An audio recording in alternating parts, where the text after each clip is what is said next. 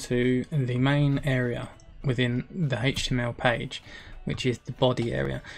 The body area is quite important because this is where we place everything that we want the users to see. So as we can see on the screen, all of the content inside the browser element here.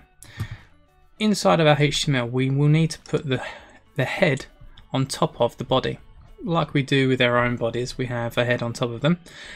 So we're going to put a new tag in called body, and as I said before, we're going to close the body tag so that we are making sure that we have our open and our close.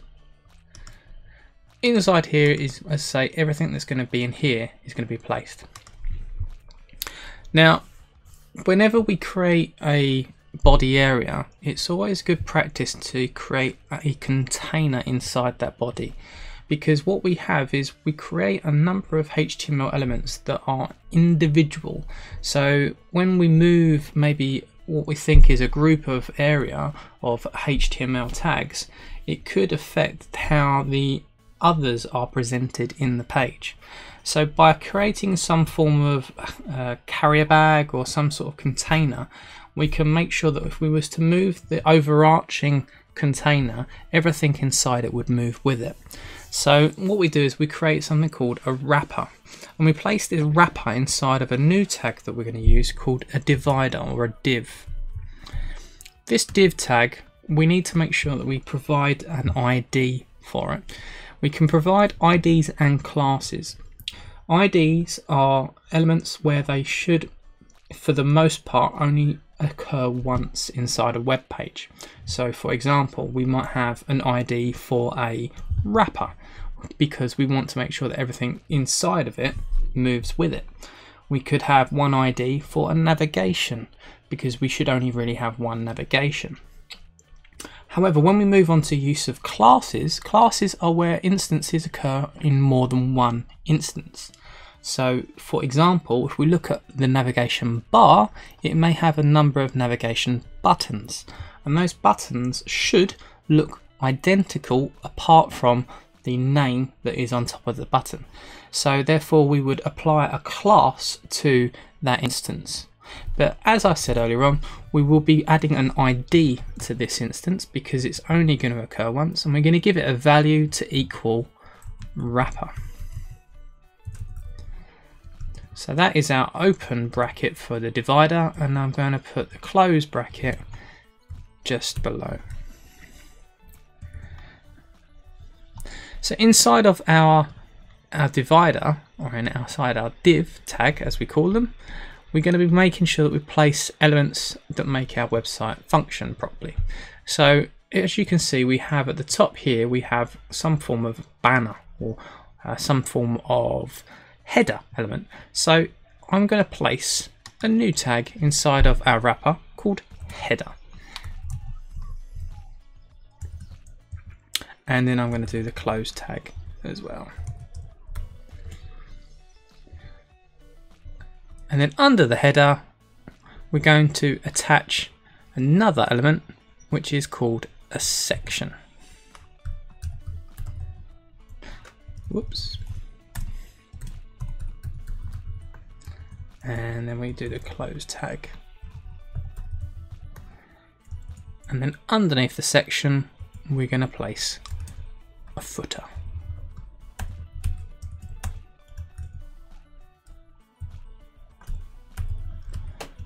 So as you can see, if I space that out a little bit, we have the key elements that are contained within our pages. We have our banner, we're going to have our content area, our section, and then at the very bottom we have our footer.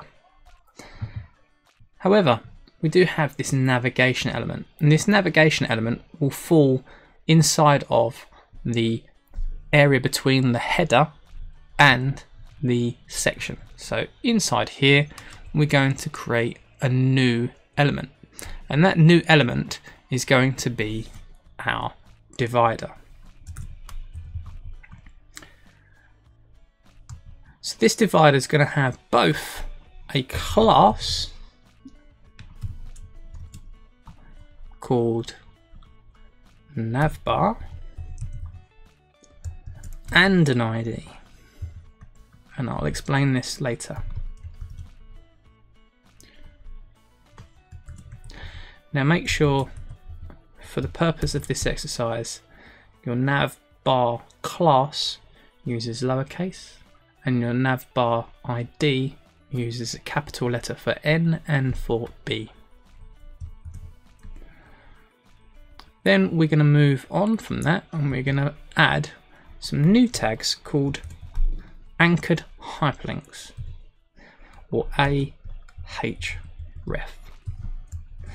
These anchor hyperlink references, or references, are used to navigate to external and internal pages. These are what make the World Wide Web function the way it does. The World Wide Web is a connection of pages that are connected via these hyperlinks, and that is what makes it so powerful.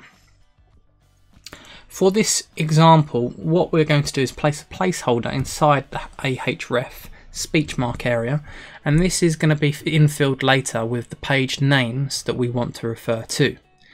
If, for example, you wanted to refer or link off to Google's website, you would replace this hashtag with http://www.google.com, and then anytime someone clicks on this link, it would take them to that page.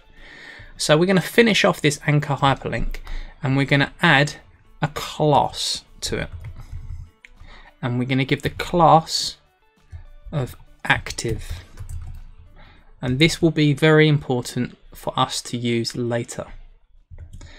Once I've finished the active element, I'm then going to close the open part of the bracket, and then I'm going to do the close tag for this anchored hyperlink. Now you don't need to type in ahref and all of the forward slash, it is just simply /a, and this is called an anchored hyperlink. I want to create a number of these because these make up our buttons up here on a navigation bar. So I'm going to copy that line and I'm going to paste it.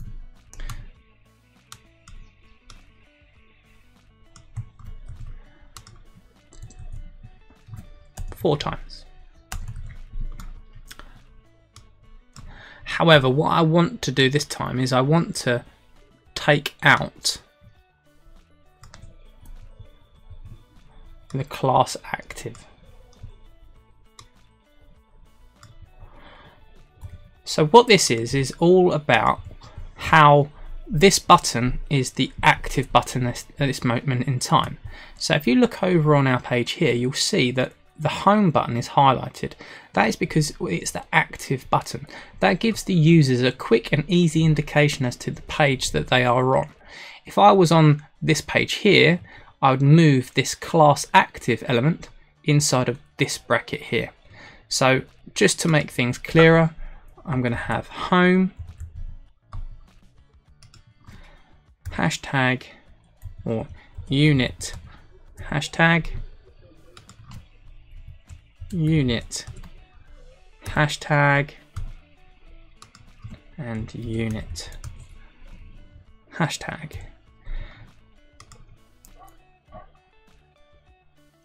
So that is how we create these elements for what's the active button and what's not the active button, and how we link off to them.